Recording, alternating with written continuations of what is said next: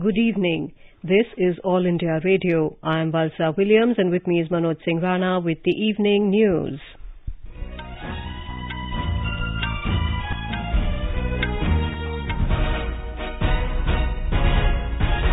The headlines.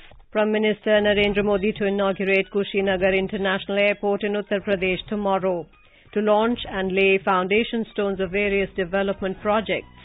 Prime Minister assures all possible help to heavy rain-affected Uttarakhand, rescue and relief operations in full swing. Met Department forecasts heavy to very heavy rainfall in some places in Kerala during next 2 days. Fishermen asked not to venture into the sea till the 22nd of this month. Over 99 crore doses of COVID vaccine administered in the country so far. Recovery rate stands at 98.14%. Centre asks states and union territories to enhance second dose coverage of COVID vaccination. Maharashtra government relaxes COVID-19 restrictions, allows restaurants to function till midnight.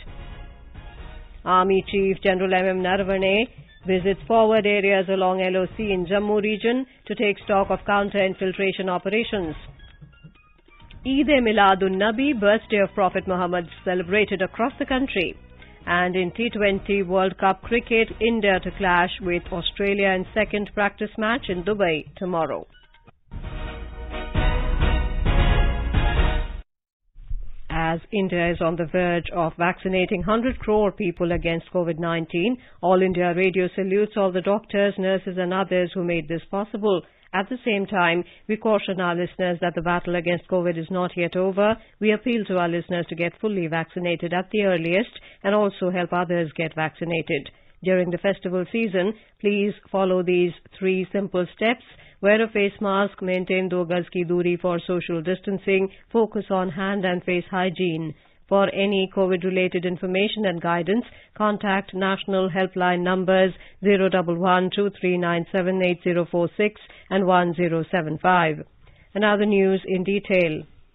Prime Minister Narendra Modi will visit Uttar Pradesh tomorrow. The Prime Minister will inaugurate the Kushinagar International Airport. Kushinagar is the place where Gautam Buddha attained Mahaparinirvana.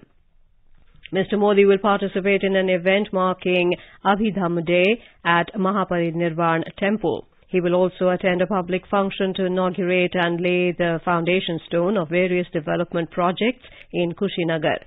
The inauguration of the Kushinagar International Airport will be marked by the landing of the inaugural flight at the airport from Colombo in Sri Lanka, carrying Sri Lankan delegation of over 100 Buddhist monks and dignitaries, including the 12-member Holy Relic Entourage, bringing the Holy Buddha relics for exposition.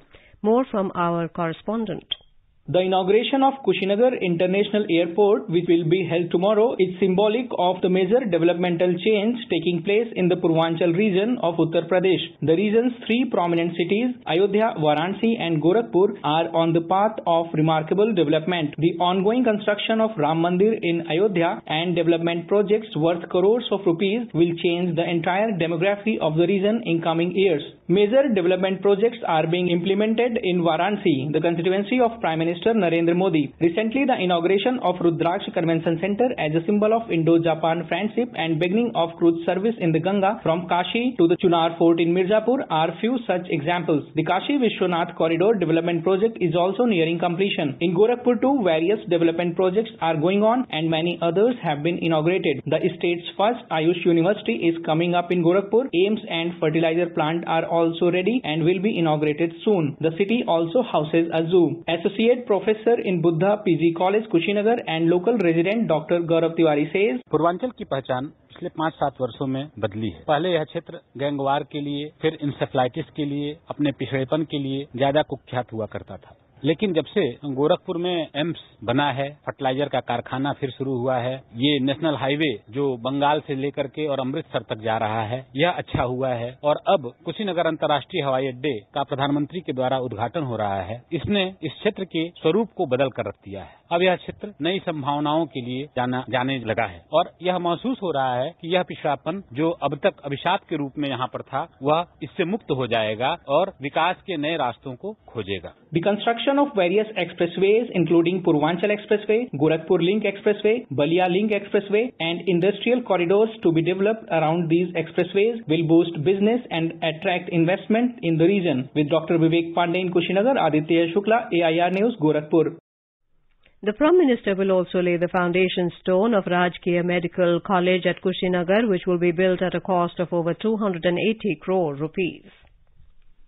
The Met Department has said isolated heavy to very heavy rainfall is likely in some places in Kerala during the next 2 days.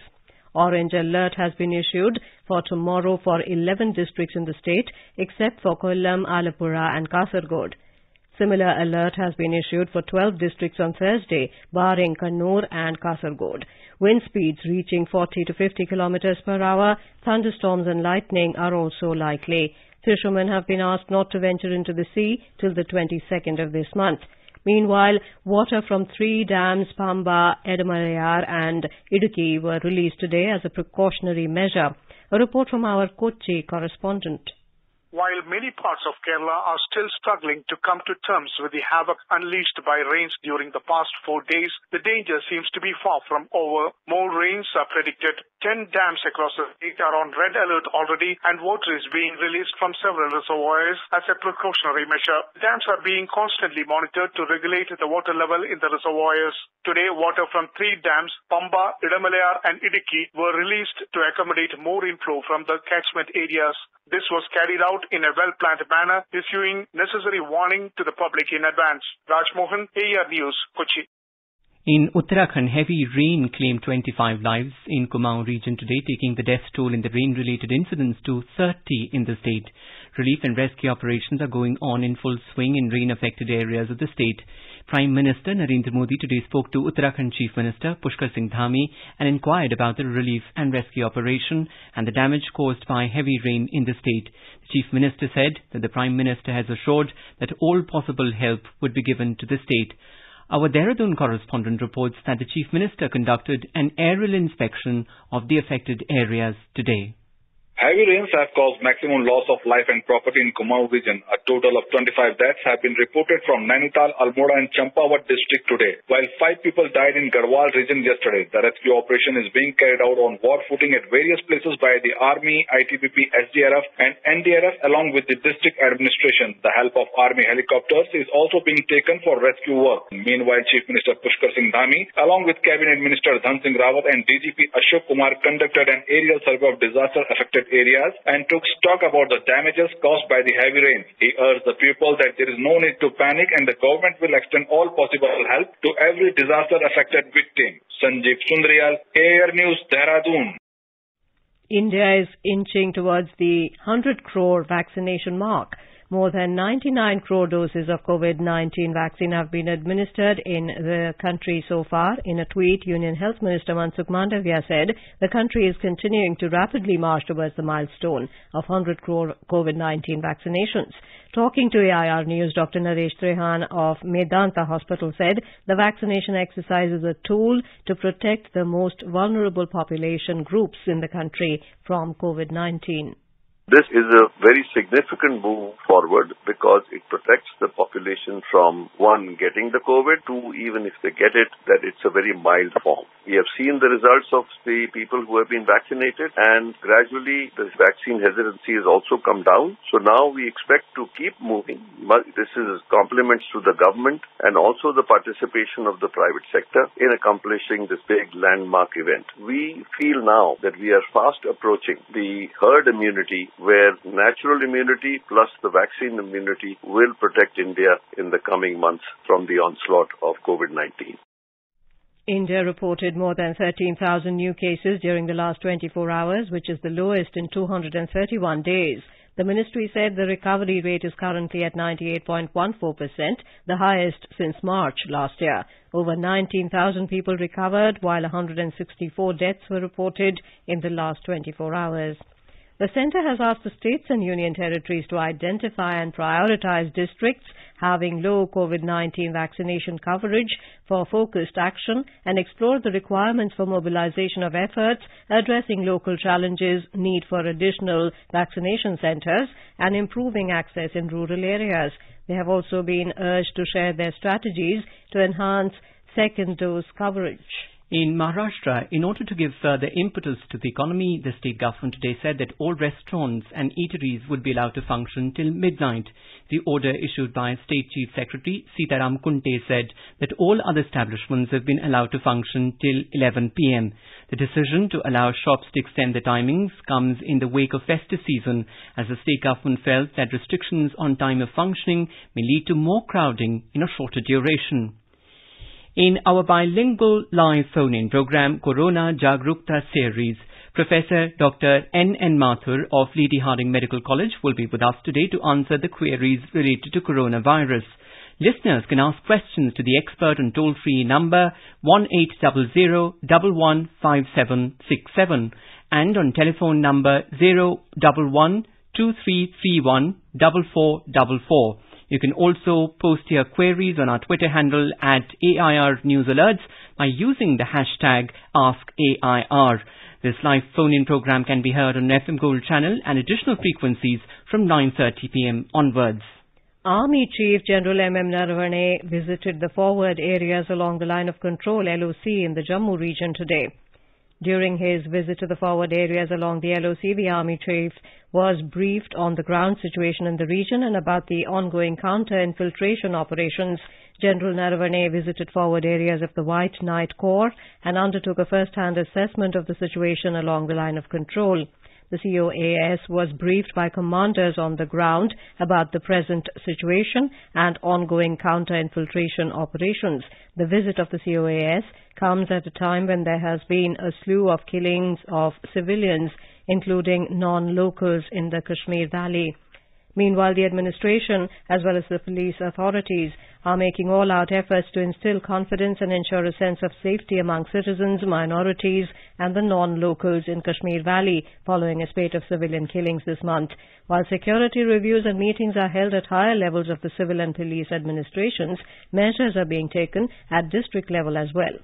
Recently, Senior Superintendent of Police Ganderbal Nikhil Borkar chaired a joint security review meet with the officers of police, commandants of 24 Rashtriya Rifles, 34 Assam Rifles, 118 Battalion and 115 Battalion of Central Reserve Police Force, and discussed threadbare different security measures taken for ensuring peace and stability in Ganderbal district.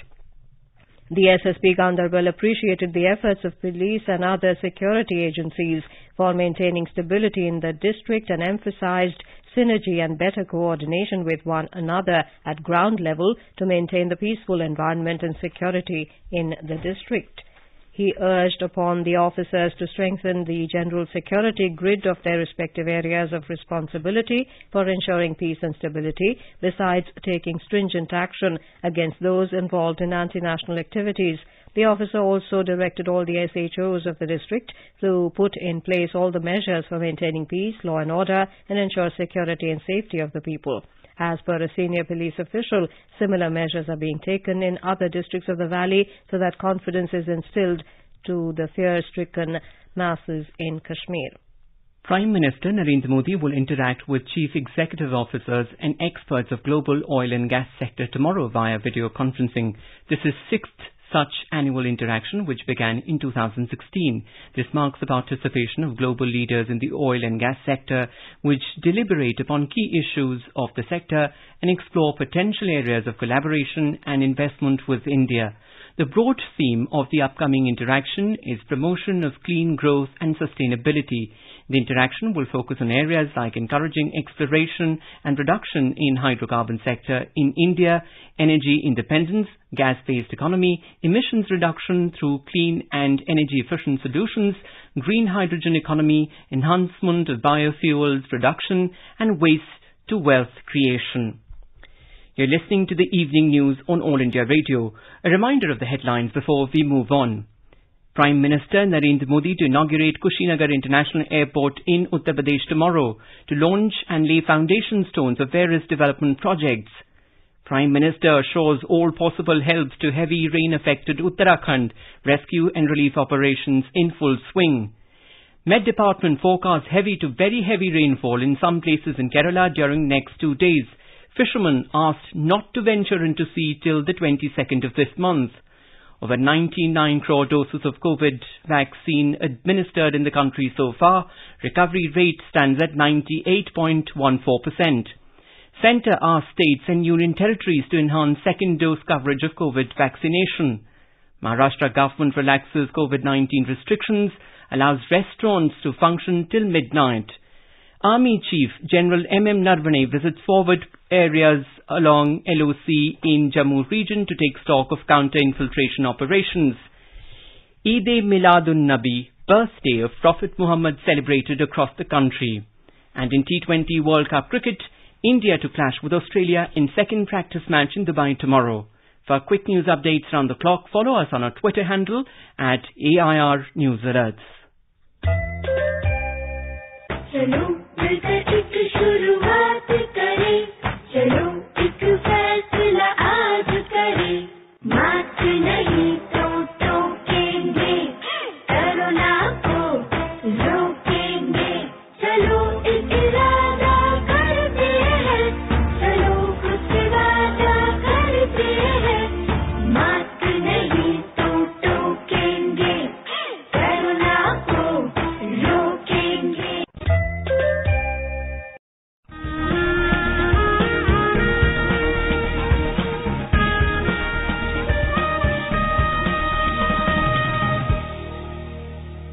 स्वाधीनता संग्राम के वे निशान जो साक्षी हैं हमारे सेनानियों के संघर्ष और बलिदान के। आकाशवाणी समाचार ला रहा है विशेष श्रृंखला निशान। हर बुधवार को शाम 4:45 पर कार्यक्रम परिक्रमा में FM गोल्ड 100.1 मेगाहर्ट्ज पर।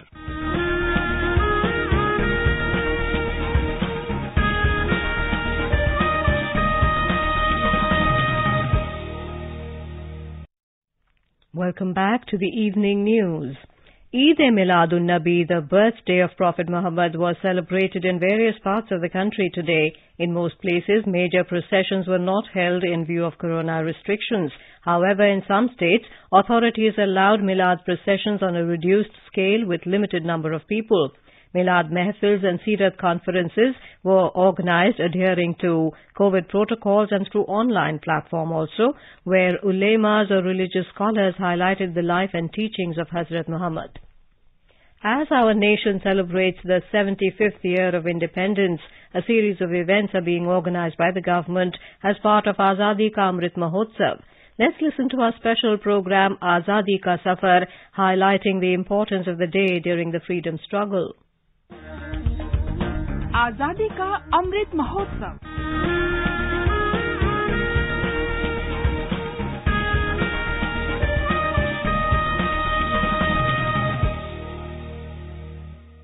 Azadi Ka Safar with AIR News. India's glorious fight for freedom is one of the greatest struggles the modern world has ever witnessed. AIR News brings you a glimpse of the valiant struggle every day.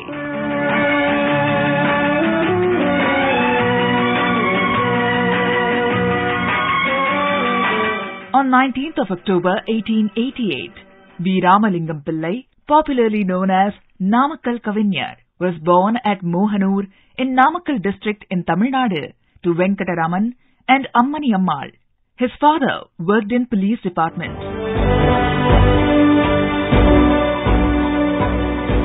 He did his BA in 1909 from Bishop Heber College at Tiruchi. Initially, he worked as a clerk at Namakkal Tahsildar's office and later worked as a primary school teacher. He wrote hundreds of poems with patriotic fervour. He also participated in the Salt Satyagraha against the British government in 1930 and went to jail for 1 year. His novels and songs enlightened the youth of Tamil Nadu about the freedom movement and Gandhian ways of fighting with the enemy. Ramalingam Pillai, who was fondly called as nationalist poet, wrote, "Without sword and without blood, a war is being waged. Those who believe in the immortality of truth can join without hesitation. Gandhi என்ற சாந்தமூர்த்தி தேர்ந்து காட்டும் செந்நெறி மாந்தருக்குள் தீமை குன்ற வாய்ந்த தெய்வ மார்க்கமே. His novel Malaikallan was made into a Tamil film post-independence and became a super hit film and won President's Medal for Best Film. கத்தியின்றி ரத்தமின்றி யுத்தம் ஒன்று வருகிறது சத்தியத்தின் நித்தியத்தை நம்பும் யாரும் சேருவே. This film was later remade in Hindi as Azad. His poems on the pride of being an Indian and Tamil, and his verses on Khadi are being quoted even today in Tamil Nadu. He received the Padma Bhushan Award in 1971.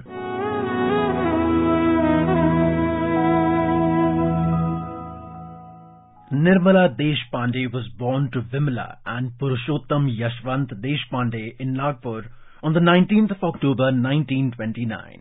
Her father was the recipient of the Sahitya Akademi Award in 1962 for his work in Marathi Anamikachi Chintanika.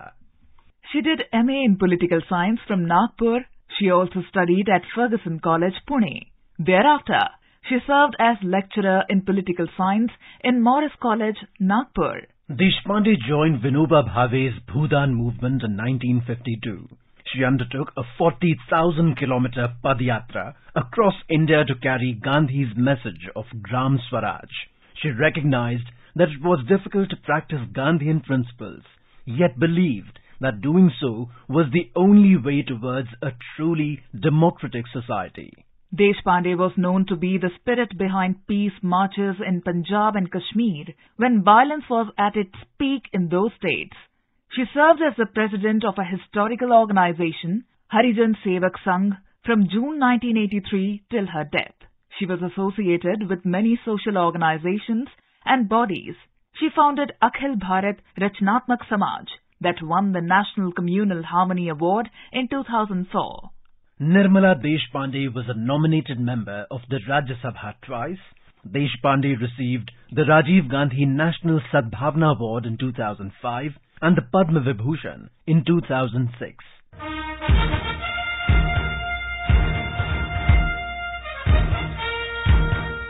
That brings us to the end of this episode of Azadi Ka Safar AIR News ke Sang. See you in the next episode tomorrow.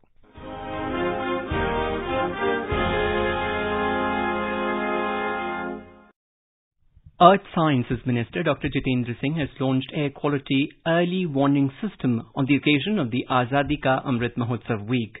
Speaking on the occasion, Dr. Singh said that the Indian Institute of Tropical Meteorology has developed a new decision support system and extended the ability of the existing Air Quality Early Warning System to have decision-making capability for air quality management. He said air warning system integrated with decision support system will become user-friendly tool for air quality management in and around Delhi. Minister of State for Electronics and IT Rajiv Chandrasekhar today said that the post-COVID era provides a very different opportunity framework and India looks forward to seize this opportunity by fostering a close partnership between the government and the private sector. He said the government expects to be partners with the private sector in areas not just limited to soliciting business but even in areas of future technology development. The minister said this during his inaugural address at the International Conference and Exhibition on Digital Technologies, Future Tech 2021, organized by the CII. The event is scheduled till the 27th of October and will revolve on 5 theme pillars: strategy, growth, resilience, inclusiveness and trust. Prime Minister Narendra Modi will share his thoughts with the people in the country and abroad in the Mann Ki Baat program on All India Radio on Sunday. It will be the 82nd episode of the monthly radio program. The Prime Minister has invited people to share their ideas for this month's episode. People can share their views in the Namo app or MyGov Open Forum. They can also dial the toll-free number 1800117800 and record their message for the Prime Minister in either Hindi or English. The phone lines will remain open till Friday. Chief Executive Officer of Prasar Bharati, Shashi Shekhar Vempati, has refuted a media report in the Kannada press today that the attempts are being made to close down All India Radio and Doordarshan stations in the country. In an exclusive interview to AIR News, Mr. Vempati made it clear that the HPT and LPT transmitting stations across the country are closed due to its obsolete technology and that there is no attempt to close down the program generating stations. Despite twice very clearly explaining the difference between Kalburgi, the content generation station of Doordarshan, versus a transmitter, which is an outdated old analog transmitter being shut off. What is happening is people are mixing up the two things. These are two separate things. Doordarshan in Kalburgi will continue to generate local content. That local content generated by Doordarshan in Kalburgi will continue to be carried on DD Chandana. What is being closed in Kalburgi is the old analog TV transmitter, not the station. At the stock markets, key indices snapped 7 days of gains today while the forex market was closed for a holiday. A report from the Business World.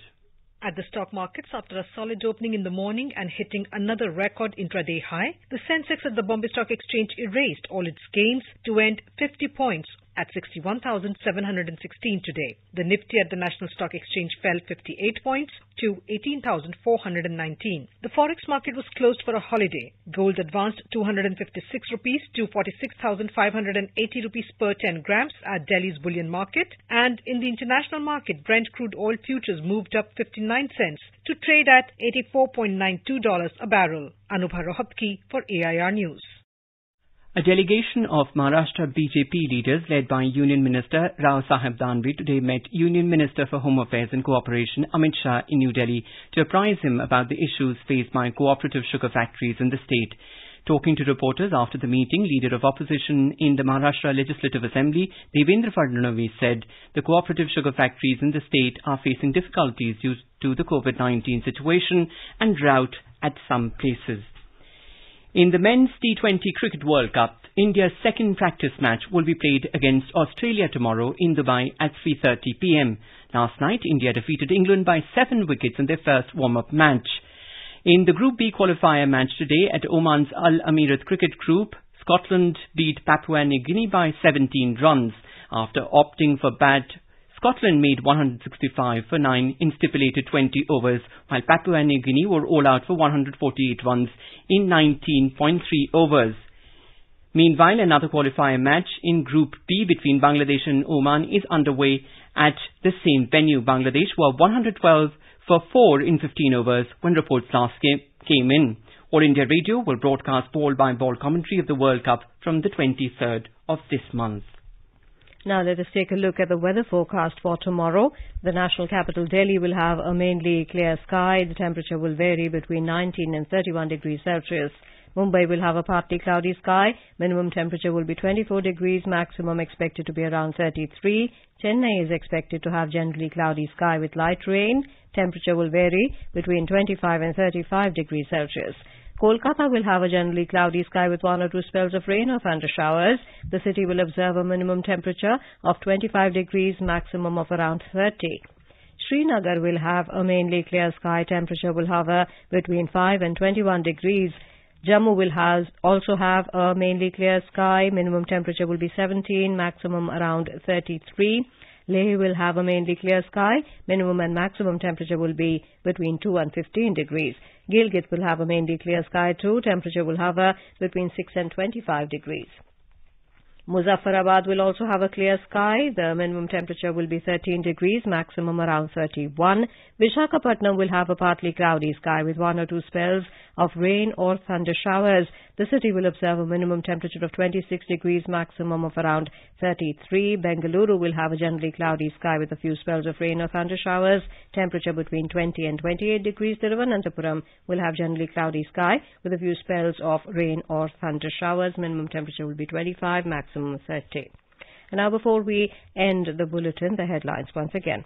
Prime Minister Narendra Modi to inaugurate Kushinagar International Airport in Uttar Pradesh tomorrow to launch and lay foundation stones of various development projects.